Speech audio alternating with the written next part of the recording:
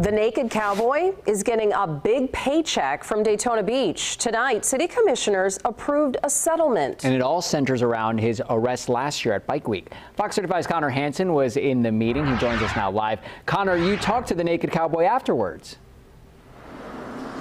That's right, Ray. And tonight, Daytona Beach commissioners approving that $90,000 settlement with no questions asked and no debate.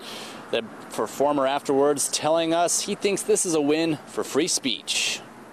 You've probably seen him if you've ever visited Times Square in New York or Bike Week in Daytona Beach. That's where he was arrested last year, officers citing the city's rule against panhandling. He's under arrest right now. The performer Robert Burke later sued the city for false arrest, excessive force, and property damage. Burke also challenged the constitutionality of the city's panhandling ordinance.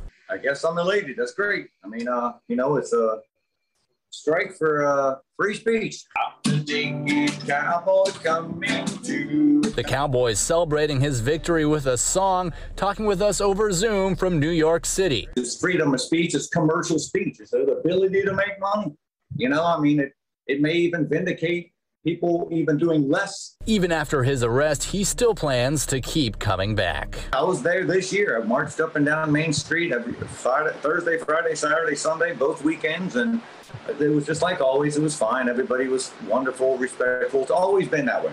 It was just an anomaly, I would say.